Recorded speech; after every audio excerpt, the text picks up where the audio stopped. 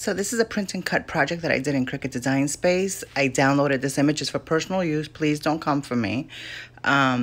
It's a shirts that I made for my son and my granddaughter. I love using the dark printable transfers for HTV because you don't have to reverse. You don't have to mirror the image, so it peels out exactly as you see it. You place it, put the parchment paper over. I use my Easy Press at 320 for 30 seconds.